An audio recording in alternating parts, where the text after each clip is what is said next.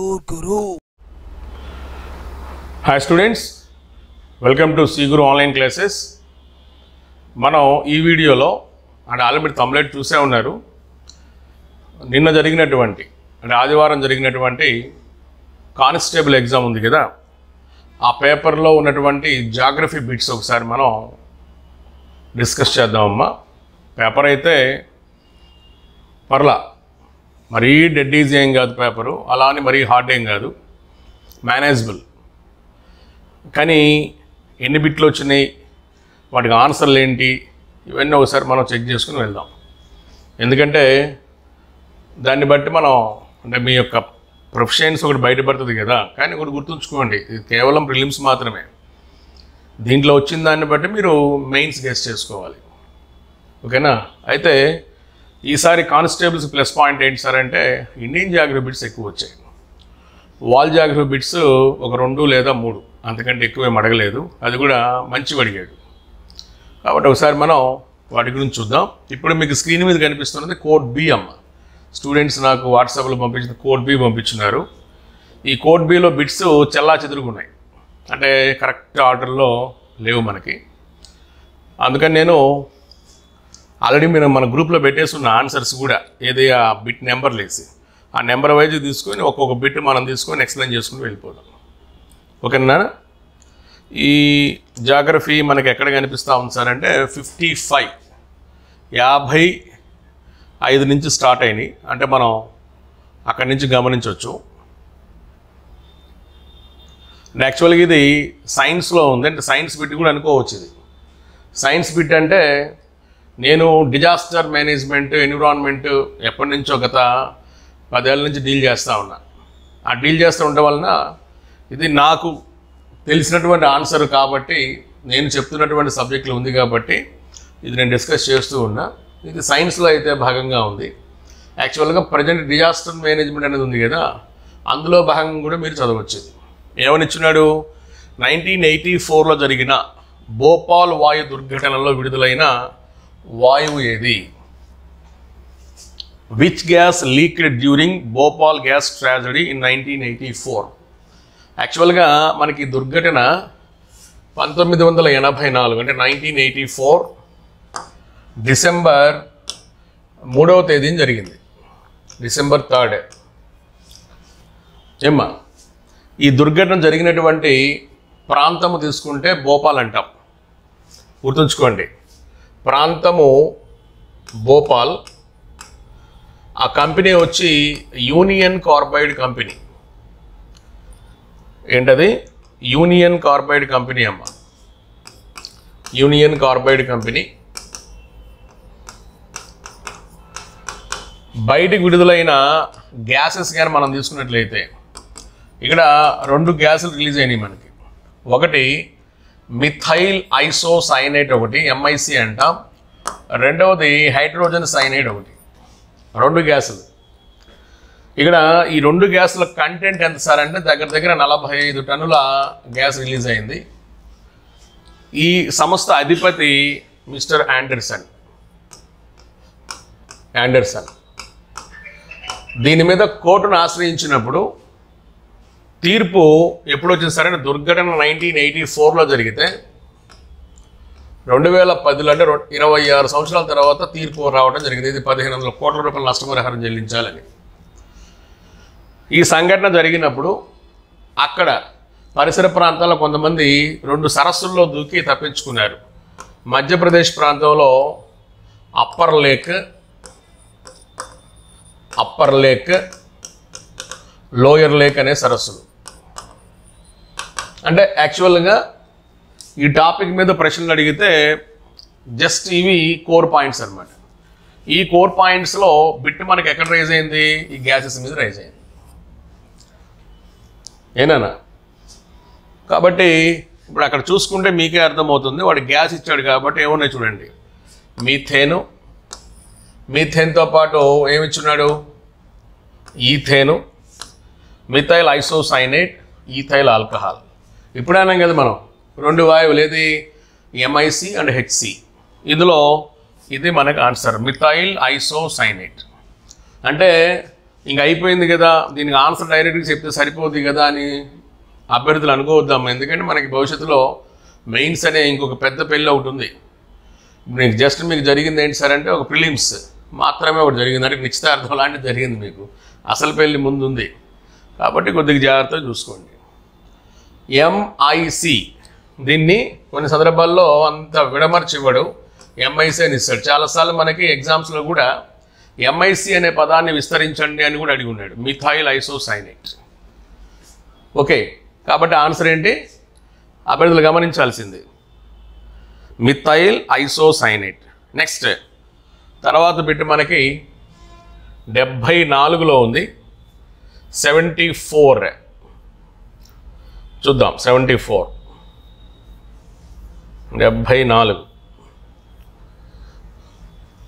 ఇది కూడా గమనించండి అమ్మా. ఇప్పుడు నేను డిజాస్టర్ అన్నాను కదా, దానికి సంబంధించి ఇచ్చున్నాడు ఏంటి, natural disaster management authority is headed by, ప్రకృతి వైపరీత్యాల నిర్వహణ సంస్థ, NDMA, national disaster management authority. యాక్చువల్గా దీని అసలు పేరు ఇప్పుడు తెలుగులో కరెక్ట్గా ఇవ్వలేదు, కానీ దీని పేరు ఏంటి సార్ అంటే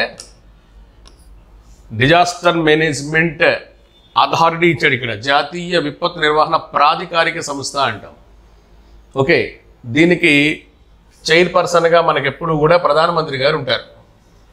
అదే NIDM అనుకోండి, ఎప్పుడైనా గుర్తుపెట్టుకోండి, NIDM అయితే దీనికి హోమ్ మినిస్టర్ ఉంటాడు. మీకు ఎప్పుడు కూడా డిజాస్టర్కి సంబంధించినటువంటి అంశాలు అడిగేటప్పుడు 2 ప్రాథమిక సంస్థలు అడుగుతాడు. ఆ 2 ఏంటి సార్ అంటే అడిగితే NDMA మీద పెట్టబడుతుంది, లేదా NIDM మీద పెట్టబడుతుంది. NDMA అన్నప్పుడు మనకి అధిపతి ప్రైమ్ మినిస్టర్ వస్తాడు, NIDM అంటే అధిపతి హోమ్ మినిస్టర్ వస్తాడు. ఈ రెండింటి ప్రధాన కార్యాలయాలు మీకు ఎక్కడ ఉంటాయి సార్ అంటే ఢిల్లీలో ఉంటాయి. ఇంకోటి ఇక్కడ మనం పిరమిడ్ కూడా గుర్తుపెట్టుకోవచ్చు. అంటే కేంద్ర స్థాయి నుంచి గ్రామ స్థాయి వరకు మనం అధికారాలు తీసుకున్నప్పుడు ఇక్కడ మనం స్టేజెస్ చూడొచ్చు. ఇది కేంద్ర స్థాయి, ఇది రాష్ట్ర స్థాయి, ఇది జిల్లా స్థాయి. ఆ తర్వాత మనకేముంటుంది సార్ అంటే మున్సిపల్ కమిషనరేట్ పరిధి, మండల స్థాయి, గ్రామ స్థాయి ఇట్లా ఉంటాయి. కానీ ఇక్కడ అభ్యర్థులు గమనించాల్సింది కేంద్ర స్థాయిలో NDMA ఉంటుంది, సెంట్రల్ అంటాం దీన్ని. రాష్ట్ర స్థాయిలో అంటే స్టేట్ దాంట్లో SDMA ఉంటుంది, అలానే జిల్లా స్థాయిలో DDMA ఉంటుంది. అభ్యర్థులు జాగ్రత్తగా గమనించాలి. ఈ 3 మనం తీసుకున్నప్పుడు ఏనా NDMAకి సంబంధించినటువంటి చైర్పర్సన్ ప్రధానమంత్రి గారు ఉంటే, SDMAకి ఎవరు ఉంటారు సార్ అంటే CM గారు ఉంటారు, చీఫ్ మినిస్టర్ గారు ఉంటారు. DDMA వచ్చేటప్పటికి ఇక్కడ మనకి రాజకీయ నాయకుడు ఉండడు, గవర్నమెంట్ ఎంప్లాయీ ఉంటే డిస్ట్రిక్ట్ కలెక్టర్ అంటాం. అంటే మీరు పూర్తిగా ఈ టాపిక్ చదివినప్పుడు మీకు దీని గురించి సెంట్రల్ ఐడియా వస్తుంది. కానీ ఇక్కడ మనల్ని అడిగింది ఏంటి, just asked only NDMA chairperson, NDMA chairman గురించి అడిగాడు. కాబట్టి ఇక్కడ ఆన్సర్ ఏంటి, ప్రధానమంత్రి గారు, prime minister of the India. ఇది మనం గమనించాలి. ఇంకా వైస్ చైర్మన్ అంటే మళ్ళీ మారిపోతుంది. కాబట్టి ఇక్కడ మనకి ప్రశ్నలో కనిపించింది ఏంటి సార్ అంటే అభ్యర్థులు జాగ్రత్త చెక్ చేసుకోండి, natural disaster management authority is headed by the, లేదా ప్రకృతి వైపరీత్యాల నిర్వహణ సంస్థ, జాతీయ విపత్తు నిర్వహణ ప్రాధికారిక సంస్థ క్రింది వారి ఆధ్వర్యంలో నడుస్తుంది అన్నప్పుడు ఆన్సర్ ఏంటి, ప్రధానమంత్రి గారు. ఇది ఎన్నో బిట్టు 74. ఆ తర్వాత 85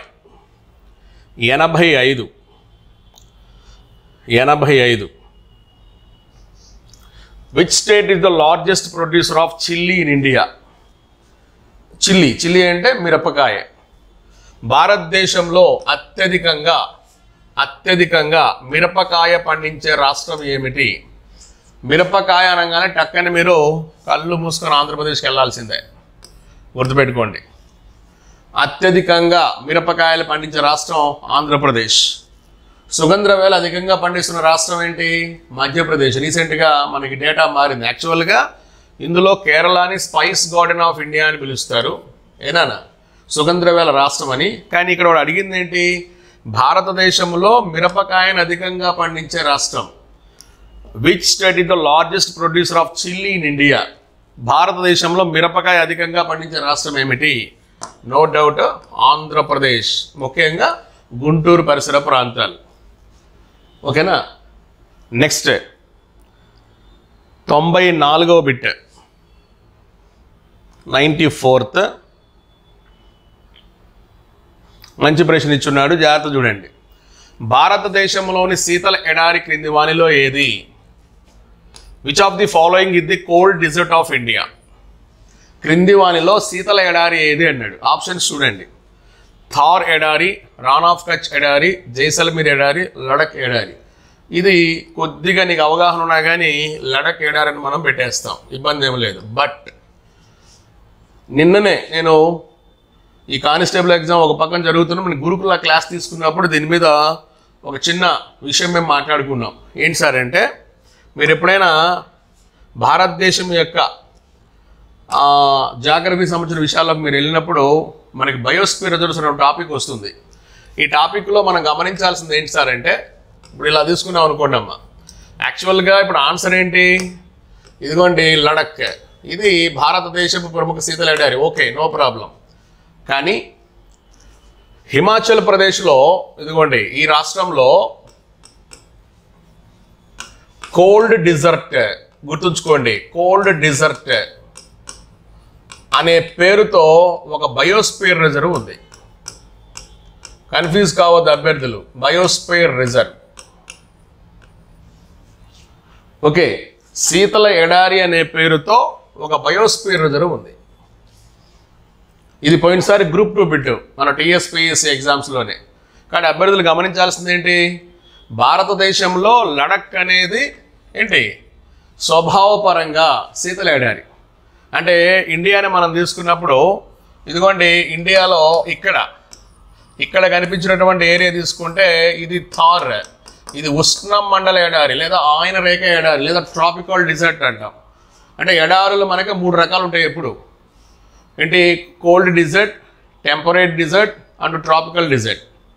మన భారతదేశంలో కోల్డ్ డిజర్ట్ ఉంది, ట్రాపికల్ డిజర్ట్ ఉంది, కానీ టెంపరేట్ అంటే సమశీతల ఎడారి లేదు. సమశీతల ఎడారి కానీ టక్కన మనం పరిగెత్తాల్సింది గోబీకి వెళ్ళాలి, ఏది మంగోలియా ప్రాంతంలో ఉంటుంది, దానికి వెళ్ళాలి. కాబట్టి ఇది ఉష్ణమండల లేదా ఆయన రేఖ ఎడారి అంటే ట్రాపికల్ డిజర్ట్ అంటాం ఏమా. కానీ ఇక్కడ అభ్యర్థులు గమనించాల్సింది ఏంటి? ఇది కోల్డ్ డిజర్ట్ అంటే స్వభావపరంగా. కానీ ఇక్కడ ఎందుకు చెప్తున్నాను సార్ అంటే, నేను కోల్డ్ డిజర్ట్ అనే ఒక పేరుతో ఒక బయోస్పియర్ రిజర్వ్ మన భారతదేశంలో ఉంది. ఒక వ్యక్తికి శక్తి ఉండేదానికి, శక్తి అనే పేరు పెట్టుకునేదానికి చాలా తేడా ఉంటుంది, అది గుర్తుపెట్టుకోండి. ఒక వ్యక్తికి పవర్ ఇంటర్నల్గా ఉండేదానికి, శక్తి అనే పేరు పెట్టుకునేదానికి ఎంత తేడా ఉందో, ఇక్కడ స్వభావపరంగా కోల్డ్ డిజర్ట్ అయినటువంటి లడక్ అనేది ఒకటైతే, ఆ పేరుతో ఒక బయోస్పియర్ రిజర్వ్ ఉండేది ఇంకోటి. కాబట్టి అభ్యర్థులు జాగ్రత్తగా గమనించాలి. అంత లోపలికి మీకేం వెళ్ళలేదు. కాబట్టి అభ్యర్థులు గమనించాల్సింది ఏంటి? భారతదేశంలో శీతల ఎడారి ఏది అంటే లడక్. ఏంటమ్మా? లడక్. నెక్స్ట్ బిట్ మనకి 106, 106, 106.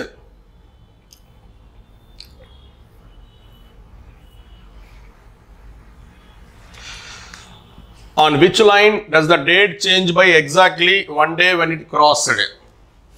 ఏ రేఖలో తేదీ మారినప్పుడు ఖచ్చితంగా ఒక దినము మారుతుంది? ఏమ్మా అంటే క్రింద మనకి రేఖలు ఇచ్చాడు. భూమధ్య రేఖ, ప్రైమ్ మెరిడియన్, అంతర్జాతీయ దినరేఖ, కర్కట రేఖ, equator, prime meridian, international date line, trophic of cancer. గుర్తుంచుకోండి, మనము ఎప్పుడు కూడా ఒక రోజుకు సంబంధించిన విషయంలోకి మనం వెళ్ళినప్పుడు ఎప్పుడు మీరు పెట్టవలసిన ఆన్సర్ ఏంటి? ఇదిగోండి ఆన్సరు 180 ఈస్ట్ అండ్ వెస్ట్ అని ఉండాలి. యాక్చువల్గా మనం రేఖాంశాలను టాపిక్ చదువుకునేటప్పుడు అభ్యర్థి ఇక్కడ గమనించాల్సింది ఏంటి సార్ అంటే, భూమి మీద 2 ప్రాథమిక రేఖాంశాలు ఉంటాయి, అంటే ప్రముఖ రేఖాంశాలు. ఒకటి గ్రీనిచ్ అనుకుంటే, మరొకటి దీనికి కొనసాగింపైనటువంటి 180 ఈస్ట్ అండ్ వెస్ట్ ఉంటుంది. ఏమ్మా ఇప్పుడు దీన్ని గ్రీనిచ్ లైన్ అంటే 0 డిగ్రీ అనుకుంటే, దీనికి ఉన్నటువంటి పేరేంటి? International standard line. అలానే దీనికి ఉన్న పేరేంటి? International date line. ఇక్కడ వాడు అడిగింది ఏంటి? ఒక రోజు అనే విషయం మాట్లాడాడు. ఎప్పుడైనా గుర్తుపెట్టుకోండి, ప్రపంచం మొత్తం మీద ప్రామాణిక సమయాన్ని మనం నిర్ణయించుకునేటప్పుడు దీని ప్రకారం పోతాం. ఒక రోజు అనే ప్రస్తావన వచ్చినప్పుడు దీని ప్రకారం పోతాం. అంతర్జాతీయ దినరేఖ కరెక్ట్ ఆన్సర్. అంటే 180 ఈస్ట్ అండ్ వెస్ట్ను మనము ఎటు నుంచి ఎటు దాటినా ఒక రోజు తేడా వస్తుంది. వాడు అడిగింది కూడా అదే. అంటే మీకు రేఖాంశాలు అనే టాపిక్లో ఈ ప్రశ్న పడింది. అంటే ఇది వరల్డ్ జాగ్రఫీ బిట్టే. కానీ గమనించాలి, ఆన్సర్ మనకేమొస్తుంది? అభ్యర్థులు చెప్పాలి 180 ఈస్ట్ అండ్ వెస్ట్. అది లేదు ఇక్కడ, దాని మారు పేరు ఉంది. ఏంటి దాని మారు పేరు అంటే అంతర్జాతీయ దినరేఖ, international date line. International date line గుర్తుంచుకోండి. రేఖాంశాలు మనం ముఖ్యంగా రెండే చదువుతాం. ఒకటి 0 డిగ్రీ గ్రీనిచ్ రేఖాంశము, దాని ఆధారంగా ప్రపంచంలో సమయాన్ని నిర్ణయిస్తారు. రెండవది ఏంటి? 180 ఈస్ట్ అండ్ వెస్ట్, దాని ఆధారంగా ఒక రోజు మారడం జరుగుతుంది. ఒక రోజు మారడం జరుగుతుంది కాబట్టి దానికి వచ్చిన పేరేంటి? ఒక రోజు, డే. ప్రపంచం మొత్తం మీద ఇంటర్నేషనల్ లైన్, IDL. అదే మనకి ఆన్సర్. ఓకేనా? కాబట్టి అభ్యర్థులు జాగ్రత్తగా గమనించాలి. నెక్స్ట్ తర్వాత బిట్ మనకి 106 అయిపోయింది కదా, వెంటనే ఉంది చూడండి 107. 107. Which of the following states or union territories is home to the Pir Panjal range? క్రింది వాటిలో ఏ రాష్ట్రంలో లేదా కేంద్రపాలిత ప్రాంతంలో పీర్ పంజాల్ శ్రేణి కలదు? పీర్ పంజాల్ పర్వతాలు ఉన్నాయి అని. దీనికి ఆన్సర్ అయితే మీకు జమ్మూ అండ్ కాశ్మీర్ వస్తుంది. కానీ ఏంటి సార్ ఇది ఎక్కడ వచ్చింది ప్రశ్న అంటే హిమాలయాలు అనే టాపిక్లో వస్తుంది. యాక్చువల్గా మనం హిమాలయాలు అనే టాపిక్ని మనం చెక్ చేసినప్పుడు ఇక్కడ చూడండి, ఇలా మనం హిమాలయాలు తీసుకుంటే ఇక్కడ నేను హిమాలయాల సమాంతర విభజన 3 చూపిస్తున్నా. ఏంటి? దీన్ని హిమాద్రి అంటాం, దీన్ని హిమాచల్ అంటాం, దీన్ని శివాలిక్ అంటాం. ఆన్సర్ మీకు ఇప్పుడు ఎక్కడ పడింది సార్ అంటే ఇదిగోండి నేను చూపించినటువంటి ఈ మధ్య లైన్లో పడింది. దీన్ని హిమాచల్ శ్రేణి అంటారు. గుర్తుపెట్టుకోండి, హిమాచల్ శ్రేణి. ఈ హిమాచల్ శ్రేణి ప్రత్యేకత ఏంటి సార్ అంటే దీనికి లోకల్ నేమ్స్ ఉన్నాయి. ఏంటి local names? Jammu and Kashmir ప్రాంతము, హిమాచల్ ప్రదేశ్ ప్రాంతము, ఉత్తరాఖండ్ ప్రాంతము, నేపాల్ ప్రాంతము. ఇట్లా 4 ప్రాంతాల్లో 4 రకాల పేర్లు ఉంటాయి. ఏంటిది? హిమాచల్. హిమాచల్ అంటే నేను ఇక్కడ ఏదైతే మీకు రెడ్ కలర్లో చూపించున్నానో ఇది మాత్రమే తీసుకోండి. ఈ హిమాచల్కి ప్రాంతాల వారీగా పేర్లు. ఏంటి ఆ ప్రాంతాల వారీగా పేర్లు? జమ్మూ అండ్ కాశ్మీర్లో ఉన్న పేరు పీర్ పంజాల్ పర్వతాలు. పీర్ పంజాల్ పర్వతాలు. హిమాచల్ ప్రదేశ్లో ఉన్న పేరు దౌల్ధార్ పర్వతాలు. ఉత్తరాఖండ్లో ఉన్న పేరు ముస్సోరీ పర్వతాలు లేదా నాగటిబ్బా పర్వతాలు అంటాం. నేపాల్లో ఉన్న పేరు మహాభారత్ పర్వతాలు అంటాం. అంటే ఎంత పెద్ద టాపిక్ ఒకసారి మీరు చెక్ చేసుకోండి. ఏమ్మా? పీర్ పంజాల్, దౌల్ధార్, ముస్సోరీ, నాగటిబ్బా, మహాభారత్. ఇందులో ఒక చిన్న ప్రశ్న మనల్ని అడిగినట్లు లెక్క. ఏంటది ఈ ప్రశ్న? పీర్ పంజాల్ పర్వతాలు. పీర్ పంజాల్ పర్వతాలు ఎక్కడున్నాయి? జమ్మూ అండ్ కాశ్మీర్. గతంలో ఈ ప్రశ్న చాలాసార్లు పడింది. దౌల్ధార్ శ్రేణి. దౌల్ధార్ శ్రేణి ఎక్కడుంది? హిమాచల్ ప్రదేశ్. ఇదైతే అసలు లెక్కే లేదు. యూపీఎస్సీ స్థాయిలో చాలాసార్లు అడిగిన ప్రశ్న. మహాభారత్ పర్వతాలు ఏ దేశంలో ఉన్నాయని? ఏ దేశం? నేపాల్. మహాభారత్ పర్వతాలు నేపాల్లో ఉన్నాయని మనం చదవచ్చు. కాబట్టి ఇక్కడ ఆన్సర్ ఏంటి? పీర్ పంజాల్. అంటే ఒక చిన్న బిట్. అంటే హిమాద్రి, హిమాచల్, శివాలిక్. అంటే హిమాలయాల సమాంతర విభజన అనే టాపిక్ చదివితే అందులో హిమాచల్ అనే చోట మీకు కనిపించినటువంటి టాపిక్ ఇది. యాక్చువల్గా హిమాచల్లో 2 రకాల క్వశ్చన్స్ ఉంటాయి. అడిగితే మారుపేర్ల మీద అడుగుతాడు, లేదా ఇక్కడ ఉన్న వేసవి విడుదల మీద అడుగుతాడు. సిమ్లా, కులు, కాంగ్రా, స్పిటి, లాహుల్, ధర్మశాల, డల్హౌసీ, డార్జిలింగ్, కాలింపాంగ్, ముస్సోరీ, రాణికేట్, అల్మోరా, చక్రాట్. ఇట్లా జనరల్గా అభ్యర్థి అటువైపు చూస్తాడు. కానీ నేనేమంటున్నాను? The other names of Himalayas in Himachal especially. ఆ హిమాచల్లో ఉన్నటువంటి మారు పేర్ల మీద ప్రశ్న మీకు ఇక్కడ వచ్చింది. అదేంటి? పీర్ పంజాల్. పీర్ పంజాల్. కాబట్టి అభ్యర్థులు జాగ్రత్తగా దీన్ని ఆన్సర్ చూసుకోండి. ఆన్సర్ ఏంటి ఆన్సర్ అభ్యర్థులు గమనించాలి. పీర్ పంజాల్ శ్రేణి అని ఇచ్చాడు. గుర్తుంచుకోండి, పీర్ పంజాల్ శ్రేణి ఎక్కడుంది? జమ్మూ అండ్ కాశ్మీర్లో. ఎక్కడుంది? జమ్మూ అండ్ కాశ్మీర్.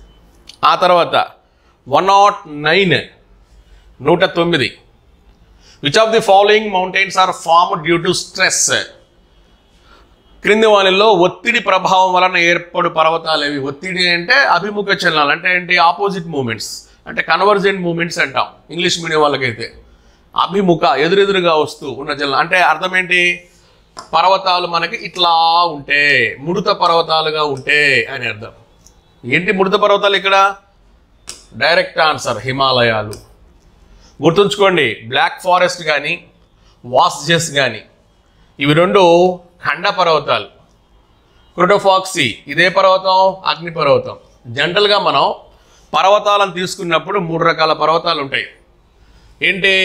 ఇలా మనం ఒక మౌంటైన్ గురించి మనం చదివేటప్పుడు అది ఉంటే ముడత పర్వతం అయి ఉండాలి, అంటే ఫోల్డ్ మౌంటైన్ అయి ఉండాలి, లేదా ఖండ పర్వతం అయి ఉండాలి, అంటే ఏమంటాం? బ్లాక్ మౌంటైన్ అయి ఉండాలి, లేదా అగ్ని పర్వతం అంటే వల్కెనో అయి ఉండాలి. వల్కెనో ఎప్పుడు కూడా ముడత పర్వతాలు మాత్రమే ఒత్తిడి వలన ఏర్పడతాయి. ఒత్తిడి వలన అంటే అవి చూడటానికి ఇట్లా ఫోల్డ్ ముడతలుగా మనకు కనిపిస్తాయి. ఖండ పర్వతాలు అంటే అర్థం ఏంటి? ఇటు ఒక పెద్ద కొండ ఉంటే పెద్ద మధ్యలో పెద్ద లోయ ఉంటుంది, ఆ తర్వాత ఇక్కడ ఒక పర్వతం ఉంటుంది. మంచి ఉదాహరణ మన ఇండియాలో కూడా ఉన్నాయి, వింధ్య, సాత్పురా, మధ్యలో పెద్ద పగులు లోయ. ఇంకా అగ్నిపర్వతం మీకు తెలిసిందే, ఏంటి? Formation with lava and magma, అంటే మ్యాగ్మాతో కానీ లావాతో కానీ ఏర్పడితే అగ్నిపర్వతం అని. అంటే ఇది కూడా హిమాలయన్ టాపిక్లో వచ్చింది. కాబట్టి ఆన్సర్ ఏంటి? ముడత పర్వతాలు, ఒత్తిడికి గురైన పర్వతాలు. ఏంటి? The fold mountains.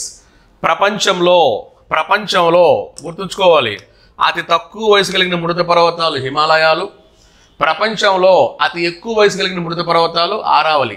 ఇవి రెండు మన భారతదేశంలోనే ఉన్నాయి. కాబట్టి ఇక్కడ ఆన్సర్ ఏంటి? Please take Himalayas as a answer. గుర్తుంచుకోవాలి ఏమ్మా. కాబట్టి ఇక్కడ ఏంటి మీకు ఆప్షన్స్లు ఇచ్చింది? ముడత పర్వతాలు ఇచ్చాడు, ఖండ పర్వతాలు ఇచ్చాడు, అగ్నిపర్వతం ఇచ్చాడు. ముడత పర్వతాలు మాత్రమే మనకు ఒత్తిడి వల్ల ఏర్పడతాయి, అంటే కన్వర్జెంట్ మూమెంట్స్, అభిముఖ చలనాలు, ఆపోజిట్ మూమెంట్స్ వల్ల మనకి. అంటే ఆపోజిట్ అంటే దగ్గరికి రావటం. ఇప్పుడు ఇలా మనం హ్యాండ్ తీసుకున్నప్పుడు ఇట్లా దగ్గరికి వచ్చి ఒకదానిలో ఒకటి ఇట్లా కలుస్తూ ముడతల పడి ఇట్లా ఏర్పడింది అనుకోండి, దీన్ని మనం ముడత పర్వతం అంటాం. అదే మనకి హిమాలయాలు. ఏనా? నెక్స్ట్ 111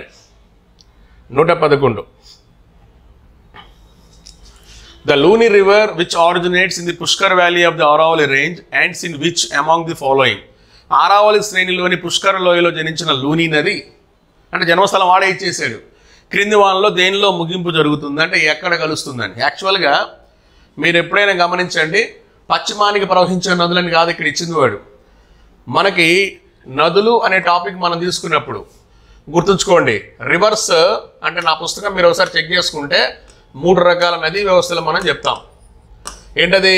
హిమాలయ నదీ వ్యవస్థ, హిమాలయన్ రివర్ సిస్టమ్ చెప్తాం. రెండవది అంతర్భూభాగ నదీ వ్యవస్థ, ఇది చివరి రాద్దాం. రెండవది ద్వీపకల్ప నదీ వ్యవస్థ అని చెప్తాం.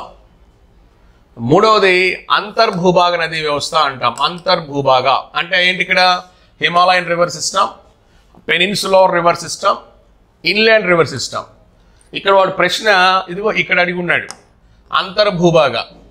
ఈ అంతర్భూభాగ నదులంటే అర్థం ఏంటి సార్ అంటే, వీటికి జన్మస్థలం ఉంటుంది, అంటే నది యొక్క సోర్స్ పాయింట్ ఉంటుంది, అంటే సోర్స్ ఉంటుంది, ఆరిజిన్ పాయింట్ ఉంటుంది. బట్ వీటి యొక్క మౌత్, సముద్రంలో కలిసే ప్రదేశం మన కంటికి కనిపించదు, ఇట్స్ నాట్ విజిబుల్. అంటే అర్థమంటే ఇవి సముద్రంలో కలుస్తాయి, కానీ కలవటానికి ముందు మధ్యలోనే అదృశ్యమైపోతాయి. అంటే డిసైపర్ అయిపోతాయి. అంటే తమ ప్రయాణ మార్గంలో పుట్టిన ప్రాంతం ఉంటూ మధ్యలో ప్రవహిస్తూ సముద్రంలో కలవకముందే కలిసిపోతాయి. ఈ సముద్రంలో కలవకముందే కలిసిపోయే నదులను కానీ మనం తీసుకున్నట్లయితే మనకు 2 నదులు ఉన్నాయి. ఒక నది లూని, ఇంకో నది గగ్గర్. గమనించండి, గగ్గర్ నది. ఈ 2 నదులు మాత్రమే. ఏమ్మా ఈ రెండు నదుల్లో వాడు అడిగింది ఏంటి, వాట్ అబౌట్ లూని అన్నాడు. లూని అనేది సముద్రంలో కలవక ముందే రాన్ ఆఫ్ కచ్ అనే ప్రాంతం దగ్గర మీకు భూమిలోకి ఇంకిపోతుంది.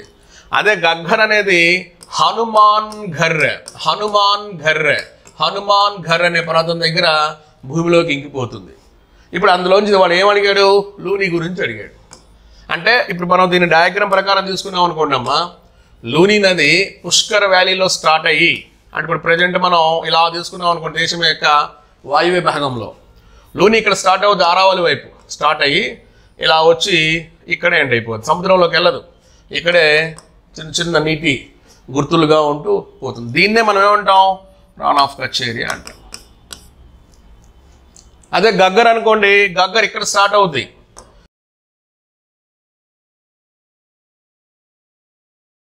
ఇప్పుడు ఈ గగ్గర్ ఉంది కదండి, ఇది దక్సాయ్ అనే ప్రాంతం దగ్గర ప్రారంభమై అది నేరుగా ఇదిగోండి ఇక్కడ హనుమాన్ ఘర్ అనే ప్రాంతం దగ్గర సముద్రంలో కలిసిపోతుంది. అంటే కాదు, సముద్రంలో కలవక ముందే అదృశ్యమైపోతుంది. అట్లనే లూని గురించి అడిగాడు. ఇక్కడ లూని ఏంటి, ఇక్కడ స్టార్ట్ అయ్యి పుష్కర్ వ్యాలీ ప్రాంతంలో స్టార్ట్ అయ్యి రాన్ ఆఫ్ కచ్ అంటాం. ఇక్కడ రాన్ ఆఫ్ కచ్. కానీ ఇక్కడ అభ్యర్థులు ఆన్సర్ పెట్టాల్సింది ఏంటి, రాన్ ఆఫ్ కచ్ ఎక్కడుందో చూసుకో. ఇదిగోండి ఇది రాన్ ఆఫ్ కచ్ ప్రాంతం. ఓకే, నెక్స్ట్ బిట్ మనకి 126కి వెళ్ళిపోయాడు.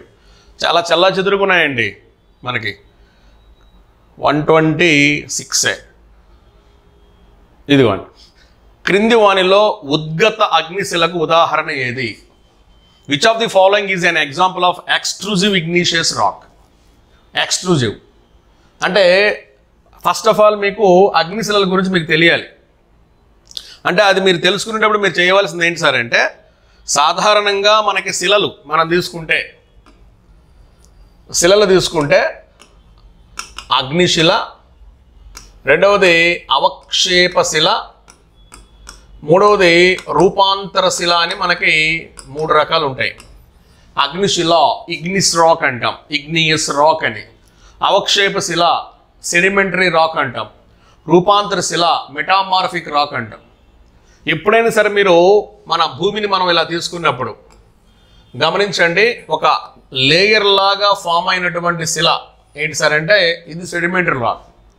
అలా కాకుండా ఇక్కడి నుంచి మనకి స్టార్ట్ అయినటువంటి కొన్ని శిలలు భూమి లోపలికి ఇట్లా కనిపించినాయి అనుకోండి, అంటే ఏంటి, రిగార్డింగ్ వాల్యూమ్ లోతుల్లోకి కూడా వ్యాపించి ఉంటే అది ఇగ్నియస్ రాక్, అగ్నిశిల. అంటే అగ్నిశిలకు మాత్రమే ఒక లక్షణం ఉంటుంది, ఏంటి, భూమి పైన ఉంటుంది, భూమి లోపలి పొరలో ఉంటుంది, భూమి లోతుల్లో కూడా ఉంటుంది. అయితే చాలామంది దీన్ని సింపుల్గా ఏం చేస్తారు, ఈ భూమి పైన కనిపిస్తున్నటువంటి ఈ మ్యాగ్మాకి లేదా లావాకి సంబంధించిన రాయినేమో బహిర్గత శిల, ఎక్స్ట్రూజివ్ లాక్ అని పిలుస్తారు. అంటే ఎక్స్ట్రూజివ్ రాక్ అంటే బహిర్గత శిల అని. లోపల ఉందనుకోండి దీన్ని ఇంట్రూజివ్ రాక్ అంటారు. ఇంట్రూజివ్ రాక్ అంటే అంతర్గత శిల అంటారు. అయితే ఇక్కడ వాడు అంత లోపలికి పోయి మీకు ఇవ్వాల. యాక్చువల్గా అగ్నిశిలకు సంబంధించినటువంటి బయట శిల ఎప్పుడూ కూడా బసాల్ట్ అని మనం పిలవాల్సి ఉంటుంది. బసాల్ట్ గుర్తుంచుకోండి. లోపలగానే ఉంటే దాన్ని మనం పిలిచే పేరు గాబ్రో అనొచ్చు, రయోలైట్ అనొచ్చు, ఏమ్మా డోలరైట్ అనొచ్చు. ఇదన్నీది కాదు సార్, నేను రోజు చూస్తున్నాను సార్ అనే పని అయితే గ్రానైట్ అని కూడా అనొచ్చు. ఇవన్నీ ఏంటి, భూమి లోపల ఉండే అగ్నిశిలలు, intrusive racks of Ignis composition అంటాం. అంటే అగ్నిశిల సంబంధ రూపాలలో ఇవన్నీ లోపల ఉంటాయి, గాబ్రో, రయోలైట్, డోలరైట్, గ్రానైట్ ఇవి. కానీ బయట మాత్రం ఒకే ఒక్క శిల ఉంటుంది, ఏంటది, బసాల్ట్ శిల. దీని వలన మనకి ఏర్పడినటువంటి నేలే నల్ల రేగడి నేల. The best example Maharashtra. కానీ ఇంత లోపలికి వాడు వెళ్ళాడు. అంటే శిలలు అనే టాపిక్ ఒకటి, అంటే ఇది ఓవరాల్ జాగ్రఫీ, రాక్స్ అనే టాపిక్ అనమాట. అంటే ప్రిన్సిపల్స్ ఆఫ్ జాగ్రఫీలో బిట్ వచ్చిందా అంటే ఇక్కడ వచ్చింది. అంటే భూమి బయట, భూమి లోపల అగ్నిశిలకు మాత్రమే ఆ లక్షణం ఉంది. కాబట్టి ఈ భూమి బయట ఉన్నటువంటి ఈ అగ్నిశిలను ఏమంటున్నాం, బసాల్ట్ అంటున్నాం. అదే శిల భూమి లోపల ఉంటే దీన్ని సింపుల్గా మనం మీకు బాగా తెలిసిన పేరు చెప్తున్నా, గ్రానైట్ అంటాం. సబ్జెక్టులకు వెళ్ళినప్పుడు మనం చూద్దాం. కానీ ఇక్కడ ఆన్సర్ ఏంటి? బసాల్ట్. ఉందో లేదో ఒకసారి చెక్ చేసుకోండి. బొగ్గు ఇచ్చాడు, ఇది అవక్షేప శిల. గ్రాఫైట్ అవక్షేప శిల. శిలాజం ఇది అవక్షేపం. ఇది మాత్రమే ఆన్సర్, బసాల్ట్. చాలా నీట్గా ఇచ్చాడంటే మీకు తెలుసుంటే, లేకపోతే కష్టం. ఇప్పటికైనా సరే కొద్దిగా జాగ్రఫీ మీద ఒక కన్ను వేయండి, లేకపోతే మీకు కష్టం అవుతుంది. మెయిన్స్ ఇంకొద్దిగా మీకు సినిమా చూపిస్తాడు. నెక్స్ట్ బిట్ 126 తర్వాత 133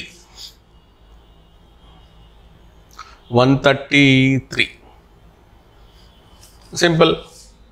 ఈ క్రింది వానిలో ఉకాయి ఆనకట్ట ఏ నదికి అడ్డంగా? ఉకాయి అనగానే టక్కని గుర్తుకు రావాల్సింది తపతి. తపతి కాబట్టి ఇక్కడ వీడు తాపి అని ఇచ్చాడు. నార్త్ ఇండియన్స్ తపతిని పిలిచే షార్ట్ కట్ అది. ఏంటది? తాపి. ఉకాయి తపతి నది మీద ఉంటుంది. ఇంకా నర్మదా అంటే సర్దార్ సరోవర్, ఇందిరా సాగర్ ఇవి వస్తాయి. అదే కావేరి మీకు తెలిసిందే, కలనయ ఆనకట్ట, గ్రాండ్ ఆనకట్ట, ఇట్లాంటివి మనకు వస్తాయి. చంబల్ అంటే చంబల్ రివర్ మీద ఉన్నది చంబల్ ఆనకట్ట. Gandhi Sagar dam, Jawahar Sagar dam, okay, Rana Pratap Sagar dam, ఇట్లా వస్తాయి. నా ప్రాజెక్ట్ టాపిక్ చాలా నీట్గా ఇచ్చున్నా. తపతి నది అంటే ఉకాయ్, కానీ ఇక్కడ తపతి ఇవ్వాల, తాపి, దాని షార్ట్ కట్ ఇచ్చాడు. ఇప్పుడు పెన్నా నది మనం పినాకి నేను ఎట్లా అంటామో, ఇక్కడ ఆన్సర్ ఏంటి? తపతి నది. తపతి నది అంటే తాపి. గుర్తుపెట్టుకోవాలి. గుజరాత్ ప్రాంతంలో మనకి ఇవి కనిపిస్తాయి. పశ్చిమానికి ప్రవహించిన నదులైనటువంటి నర్మదా తపతి మీద ప్రశ్న అడగడంలో భాగంగా ఇది. అంటే ఇది నదులు అనే టాపిక్ అనుకోవచ్చు, లేదా నీటిపారుదల అనుకోవచ్చు. నెక్స్ట్ 136 క్రింది వానిలో దేనికి 5 సమయ మండలాలు కలవు? సింపుల్గా మీరు గమనించండి. చైనా 1, భారతదేశం 1, స్వీడన్ 1. Answer Canada. ఇది కూడా మీకు రేఖాంశాల టాపిక్లో టైమ్ జోన్స్ మీద ఇచ్చున్నాడు. యాక్చువల్గా కెనడా ప్రజెంట్ 6 దాకా ఉన్నాయి. ఆన్సర్ ఏంటి? Canada. Time Jones, which of the following has 5 time Jones అని జాగ్రత్తగా చెక్ చేసుకోండి. నెక్స్ట్ చక్కెర ఎగుమతుల్లో ప్రపంచ అగ్రగామి దేశము. గుర్తుంచుకోండి, చక్కెర ఉత్పత్తిలో అగ్రగామ దేశం అంటే భారత్ వస్తుంది ఉత్పత్తిలో. But in exports answer Brazil వస్తుంది. బ్రెజిల్. ఇదో రకంగా మీరు ఎకనమీ పరంగా చూడొచ్చు, లేదా వ్యవసాయంలో చక్కెర పంట పరంగా, అంటే ఇది చెరకు పంట పరంగా కూడా మీరు చూడొచ్చు. ఈజిప్ట్ అంటే పత్తి, గుర్తుంచుకోండి. ఇంకా థాయిలాండ్, మలేషియా ఇవిగా తీసుకున్నాం అనుకోండి, రబ్బర్ వస్తాయి. ఇక్కడ ఎగుమతుల పరంగా భారతదేశం అన్నప్పుడు ఎక్కడ ఉండదు. మ్యాక్సిమం ఎగుమతుల్లో మనం ఉంటాం, ఉత్పత్తిలో ఉంటాం. ఉత్పత్తిలో సాగు విస్తీర్ణంలో అంటే అప్పుడు మనం చెరకు పంట అన్నప్పుడు భారత్ తీసుకుంటాం, కానీ ఇక్కడ ఎగుమతి అన్నాడు. కాబట్టి ఆన్సర్ ఏంటి? బ్రెజిల్. చెక్ చేసుకోవచ్చు మీరు, ఇది అప్డేట్కి వచ్చిన ఒక రకం కరెంట్ అఫైర్స్ అనుకోవచ్చు. నెక్స్ట్ 137 అయిపోయింది. నెక్స్ట్ 148 148 ఇది కూడా వాల్ జాగ్రఫీ బిట్ అండి. Which of the following is finer sedimentary material? ఇప్పుడే చెప్పాను కదా ఏంటి? అవక్షేప శిల అని. క్రింది వానలో స్వచ్ఛమైన అవక్షేప పదార్థం ఏది? ఇక్కడ జాగ్రత్త గమనించండి, ఇవన్నీ అవక్షేప పదార్థాలే. కంకర కావచ్చు, ఇసుక కావచ్చు, స్లేట్ కావచ్చు, బంకమట్టి కావచ్చు. ఇందులో కీన్గా మీరు అబ్జర్వ్ చేస్తే స్లేట్ ఇట్స్ ఏ మెటామార్ఫిక్ రకం, రూపాంతర శిల ఇది. మిగతా 3 ఏంటి? అవక్షేప శిలలే. కానీ వాడు అడిగింది ఏంటి? What is the finer sedimentary అంటే స్వచ్ఛమైన అవక్షేప పదార్థం ఏంటి? యాక్చువల్గా ఆన్సర్ ఇక్కడ ఏముండాలి సార్ అంటే షేల్ ఉండాలి. Shale, not clay. ఈ షేల్నే మనం బంకమట్టి అంటాం తెలుగులో. ఏమంటాం? బంకమట్టి అంటాం. ఈ బంకమట్టి విపరీతమైన ఒత్తిడి వలన, విపరీతమైన వేడి వలన రూపం మార్చుకుంటే అప్పుడు అది పలకగా మారుతుంది, అదే స్లేట్గా మారుతుంది. ఇంకా నదులు రోజు, సముద్రాలు రోజు భూమిని ఇబ్బంది పెడుతూ ఉన్నప్పుడు ఈ కంకర, ఇసుక ఇవి ఫామ్ అవుతూ ఉంటాయి. కానీ ఇవి స్వచ్ఛమైనవిగా అంటే వీటికి ఇంకా రూపాలు ఉన్నాయి. ఈ తర్వాత దేనిగా మారుతాయి? ఇదిగోండి బంకమట్టిలో, అంటే బాగా ఫైన్ గ్రావెల్ అనమాట. ఆ ఫైన్ సెడిమెంటరీ రాకలు అంటాం. కాబట్టి మీరు ఆ టాపిక్ పోతే మీకు తెలుసు. అంటే ఇది కూడా ప్రిన్సిపల్స్ ఆఫ్ జాగ్రఫీ రాక్స్ అనే టాపిక్లో ఇచ్చున్నాడు. ఓకే, కాబట్టి ఇక్కడ గమనించాల్సింది ఏంటి? Answer shale. షేల్. ఈ షేల్కి తెలుగులో ఏమంటాం? బంకమట్టి అంటాం. వీడు బంకమట్టికి ఇంగ్లీష్ తీసుకున్నాడు కదా గూగుల్ ట్రాన్స్లేషన్, అందుకే క్లే అని ఇచ్చాడు. కానీ యాక్చువల్గా క్లే కాదు ఉండాల్సింది. ఇంగ్లీష్ మీడియం వాళ్ళకు కూడా చెప్తున్నా, మీరు గుర్తుపెట్టుకోవాల్సిన షేల్ గుర్తుపెట్టుకోవాలి. కాబట్టి ఆన్సర్ ఏంటి ఇక్కడ? అభ్యర్థులు గమనించండి. ఏంటి ఆన్సర్? బంకమట్టి. ఇక్కడ మీకు ఇచ్చిన దాని ప్రకారం క్లే, కానీ భవిష్యత్తులో క్లే ఉండదు. కరెక్ట్గా ఇస్తే పేపరు షేల్ ఉంటుంది, గుర్తుపెట్టుకోండి. ఇటదే shale. Very very very very important. Next 183 ఎగిరిపోయాడు, ఒక 50 బిట్లు దాటేసాడు. 183 183.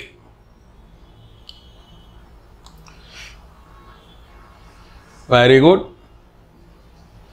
క్రింది వానిలో భారతదేశపు లోతైన భూమిచే ఆవరించి ఉన్న మరియు రక్షితమైన ఓడరేవు ఏది?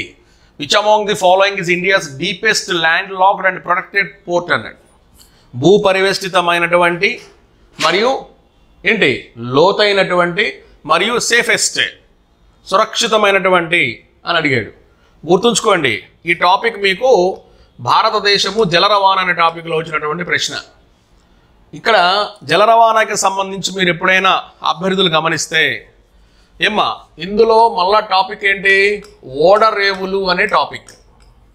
ఈ ఓడరేవులు అనే టాపిక్లోకి మీరు ఎంటర్ అయినప్పుడు అభ్యర్థులు గమనించాల్సింది ఏంటి సార్ అంటే, పశ్చిమ తీరపు ఓడరేవులు, తూర్పు తీరపు ఓడరేవులు మనకి ఇచ్చినప్పుడు ఏమండి ఈ తూర్పు తీరంలో మన ఆంధ్రప్రదేశ్లోని విశాఖ ఓడరేవుకి వెళ్ళి ప్రశ్న అడిగాడు. ఈ విశాఖ ఓడరేవుకు మాత్రమే ఈ లక్షణాలు ఉన్నాయి. Land locked port, the deepest port and the most safest port. భారతదేశంలో అతి సురక్షితమైన, అతి లోతైన, సహజమైన, భూ పరివేష్టితమైన ఓడరేవు విశాఖ ఓడరేవు. దీనికి ఇంటర్నేషనల్ స్టేటస్ ఉంది, అంటే ఇది అంతర్జాతీయ ఓడరేవు. అంతర్జాతీయ ఓడరేవు. ఒకవేళ మీకు ముంబై మీద అడిగాడు అనుకోండి, ఇండియాస్ బిగ్గెస్ట్ పోర్ట్. ఓకే, ఇండియాలో అతిపెద్ద ఓడరేవు, అంతర్జాతీయ ఓడరేవు ఏంటి? ముంబై. గుర్తుంచుకోండి. అదే కాండ్లా అడిగాడు అనుకోండి, భారతదేశంలో ప్రముఖ తరంగాధారిత ఓడరేవు.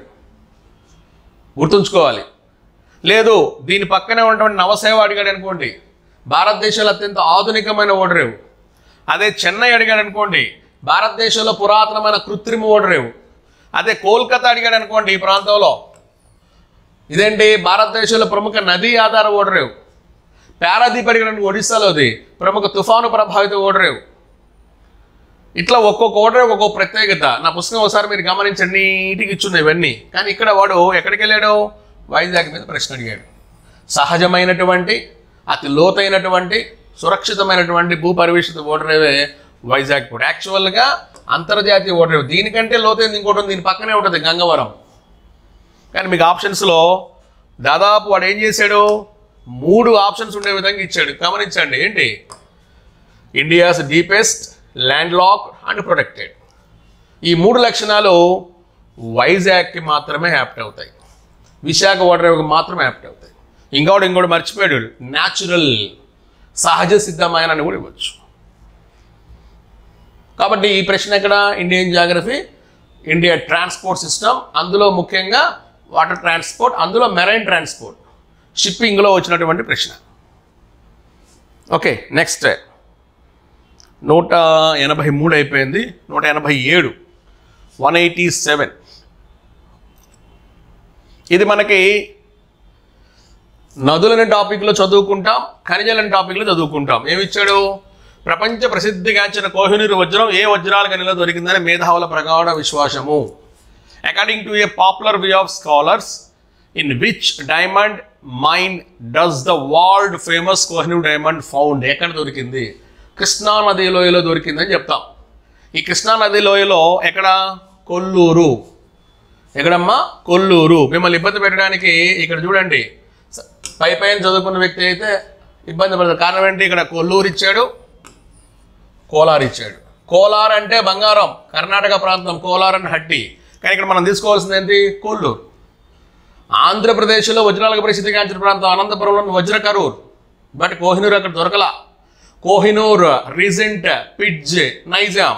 గుర్తుపెట్టుకోండి ఏంటవి? కోహినూర్, రీసెంట్, నైజాం, పిడ్జే. ఇవి మన ఇండియాలో దొరికినటువంటి ప్రముఖ వజ్రాలు. అది కూడా ఎక్కడ? కృష్ణా నదీ లోయలో దొరికాయి, కృష్ణా రివర్ వ్యాలీలో దొరికాయి. కానీ ఇందులో ప్రపంచ ప్రసిద్ధిగాంచిన వజ్రం ఏంటి? కోహినూర్. మన పుస్తకంలో ఉంటుంది, డైరెక్ట్ లైన్ ఉంటుంది, చూసుకోండి. ఇది కొల్లూరు, గుంటూరు జిల్లా ప్రాంతం అంటాం ఈ రోజున. కొల్లూరు ప్రాంతం, నాట్ కోలార్. కోలార్ అంటే బంగారం వస్తుంది. కాబట్టి జాగ్రత్త చూసుకుని ఆన్సర్ ఏంటి? కొల్లూరు.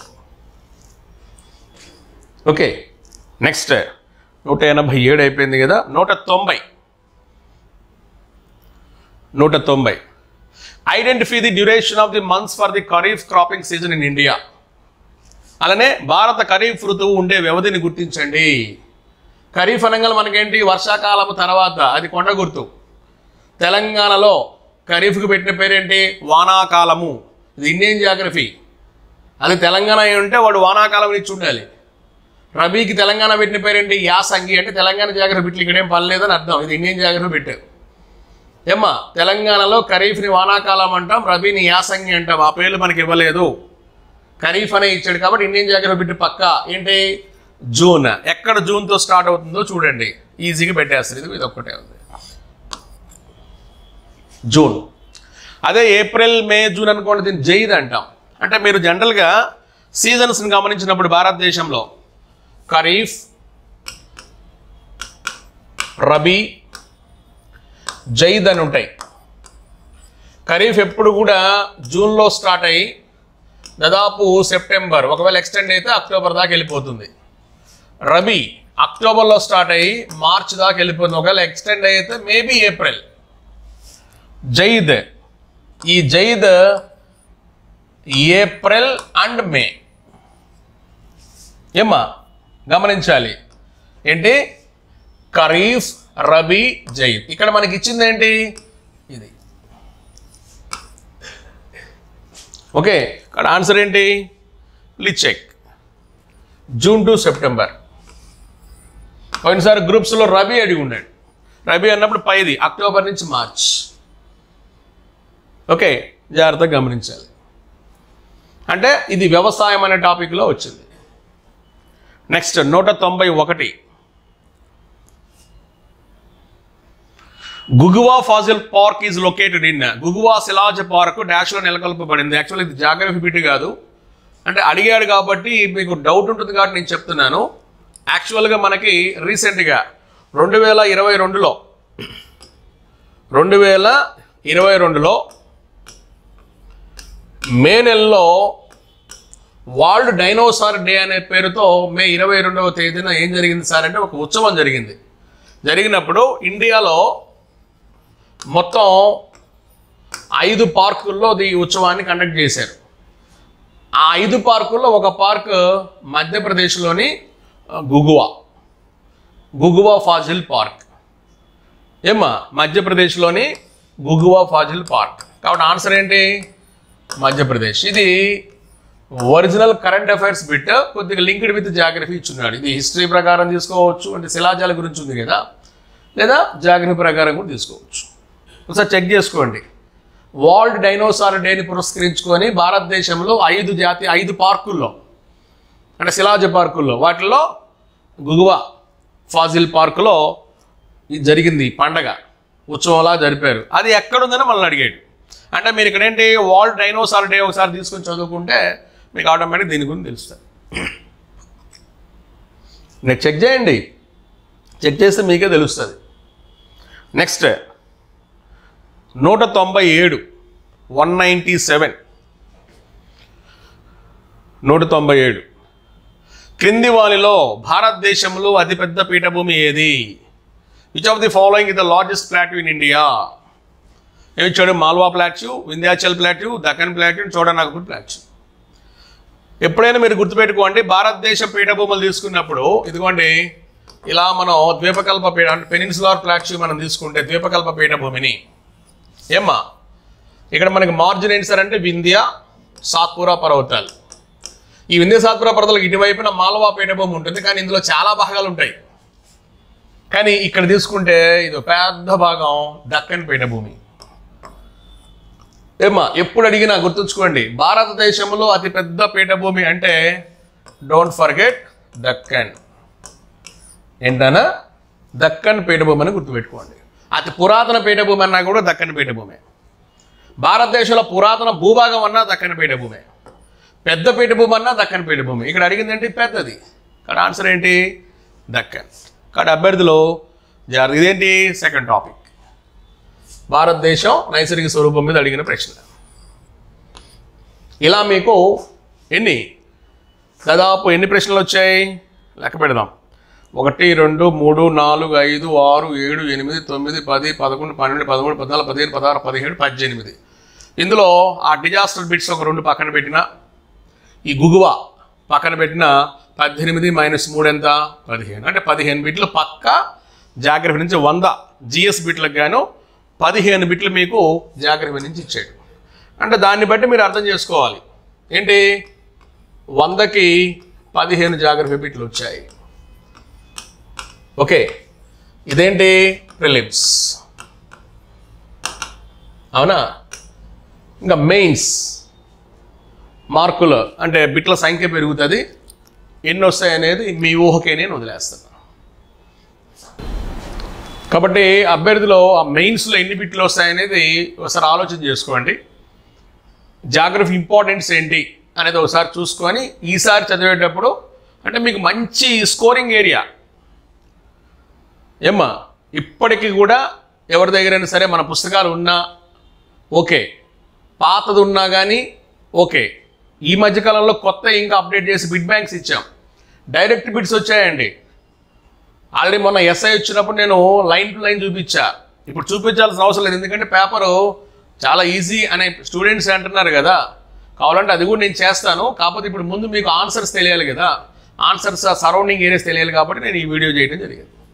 ఇక్కడ అభ్యర్థులు కొద్దిగా నీట్గా వర్కౌట్ చేయండి. అంటే సుమారు 15 to 20 15 నుంచి 20 మధ్యలో బిట్లు మనకి జాగ్రఫీలు వస్తున్నాయి కాబట్టి మెయిన్స్ ఇంటూ 2 వేసుకోండి. అంటే 35 నుంచి 40 మధ్య ఏమా బిట్లు మనకు వచ్చే అవకాశం ఉంది. బెస్ట్ వెయిటేజ్ ఇది. కాబట్టి దీని మీద అలానే ఒక పక్కన ఇండియన్ హిస్టరీ ఉంటుంది కదా, దాని మీద మీరు వర్కౌట్ చేస్తే దగ్గర మీకు 60 నుంచి 70 మార్కులు ఎక్కడికి పోవు. కాబట్టి జాగ్రత్తగా వర్కౌట్ చేయండి. ఇది మనకి ఏది ఎస్ఐ అంటున్నా ఆదివారం జరిగినటువంటి కానిస్టేబుల్ ఎగ్జామ్లోని ప్రశ్నలు, ఏది జాగ్రఫీ ప్రశ్నలు, వాటి యొక్క వివరణ. ఏమ్మా ఇది మీ ఫ్రెండ్స్కి కూడా ఒకసారి షేర్ చేయండి. ఇప్పటికి ఎవరైనా సరే మన క్లాసెస్ ఎవరైనా తీసుకోకపోయి ఉంటే ఆ క్లాసెస్ మీరు సి గురు యాప్ ఉంటుంది మనకి. ఏమ్మా ఈ సి గురు యాప్ డౌన్లోడ్ చేసుకోండి. న్యూ ఇండియన్ జాగ్రఫీ క్లాస్ అంటే కొత్త పుస్తకం బేస్ చేసుకుని క్లాసెస్ చెప్తున్నాం. ఆ క్లాసెస్ ఆ పుస్తకం ప్రకారమే మనం బేస్ చేసుకుని వెళ్తున్నాం. ఒకసారి మీరు చెక్ చేసుకోండి. ఈ సి గురు సంబంధించి ఇప్పుడేంటి, సి గురు తెలుగు మీడియం పేరుతో ఒక ఛానల్ ఉంది. అలానే కూడా సి గురు తెలుగు మీడియం, సి గురు ఇంగ్లీష్ మీడియం పేరుతో కూడా ఒక ఛానల్ ఉంది. మీరు సబ్స్క్రైబ్ చేసుకొని ఇంకా మీకు కావాల్సినటువంటి ఆ సబ్జెక్ట్స్ మీద గ్రిప్ని మీరు పెంచుకోవచ్చు. సి గురు తెలుగు మీడియం, సి గురు ఇంగ్లీష్ మీడియం పేరుతో మనకి ఛానల్స్ ఉన్నాయి. ఈ యాప్ కావాలంటే సి గురు అనే పేరుతో మీకు యాప్ ఉంటుంది, అది డౌన్లోడ్ చేసుకోండి. ఏనా? ఓకే అమ్మా, మరొక మంచి వీడియోతో మీతో నేను కలుసుకుంటాను. Thank you so much.